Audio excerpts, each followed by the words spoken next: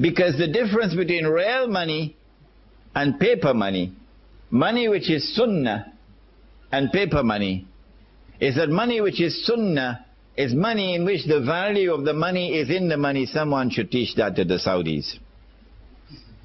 Go teach it to the Saudis who want to teach Islam to all the rest of the world. Go teach it to the Saudis. The value of the money is in the money. The definition of the paper money is that the value of the money is no longer in the money. And so the value can be changed.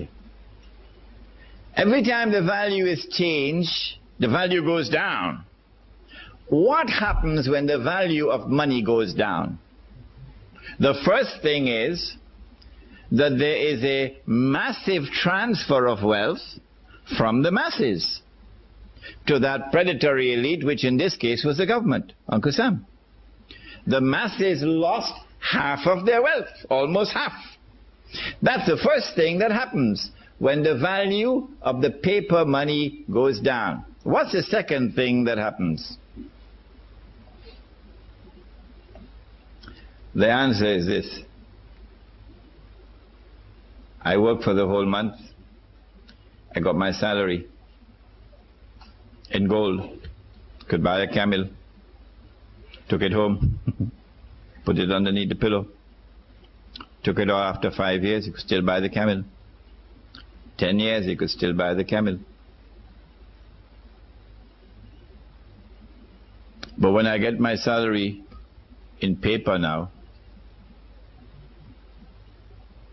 you could buy a camel, take it home, put it underneath the pillow.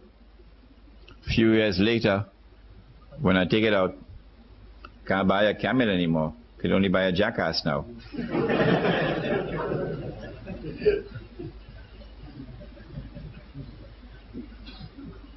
So now I'm beginning to feel like a jackass because someone has ripped me off. Where did my money go? If you could answer that question, where did your money go? Who took your money? And how did they take your money? You would understand the game that they're playing. We used to have men like that. In North America, we had one Islamic scholar who was like that, and then they killed him. A man named Malcolm X. He didn't have a PhD from Al-Azhar, but he could see better than any sheikh. Who took my money? And how did they take him? Did they take it? A few years later, I take the money out of my pillow. Can't buy a jackass anymore. Can only buy a goat. A few years later, can't buy a goat anymore. Can only buy murgi. Dajaja. Chicken. I mean, you got to eat a lot of halwa not to be able to see that this is haram. But the distinguished muftis of Islam still have to declare that this paper money is haram. The rip-off has taken place. The thieves have looted everything.